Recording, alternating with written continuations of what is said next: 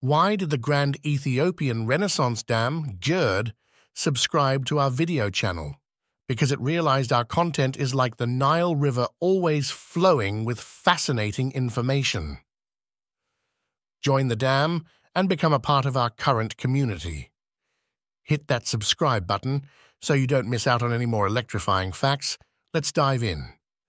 In the heart of Ethiopia, the Grand Ethiopian Renaissance Dam stands tall, boasting a height of 175 meters and stretching 1.8 kilometers in length. Its origins date back to the early 20th century, yet it was the 2000s that witnessed a substantial push towards its realization. More than just its colossal proportions, this dam represents an energy revolution. With a projected capacity of 6,000 megawatts, it is poised to become Africa's largest hydroelectric power plant.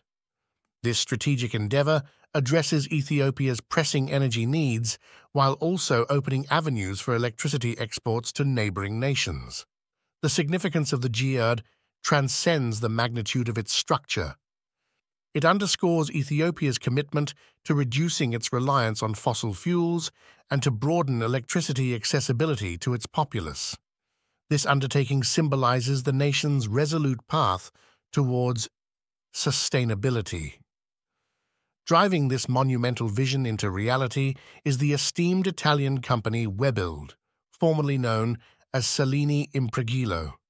They are the architects of progress, meticulously shaping this vision into a formidable hydroelectric reality. The GERD's impact is not limited to energy, it extends to agriculture as well. With the potential to irrigate 500,000 hectares of land, it is set to revolutionize agricultural production, thereby enhancing food security across the region. This is not merely a dam, it is a transformative force. Now let us delve into the financial aspect. This ambitious project carries an estimated cost of nearly $5 billion, a substantial investment sourced from crowdfunding, bonds, and international financing. It signifies the global confidence in the dam's potential to reshape the region's landscape. Nevertheless, amid this remarkable journey, controversy has arisen.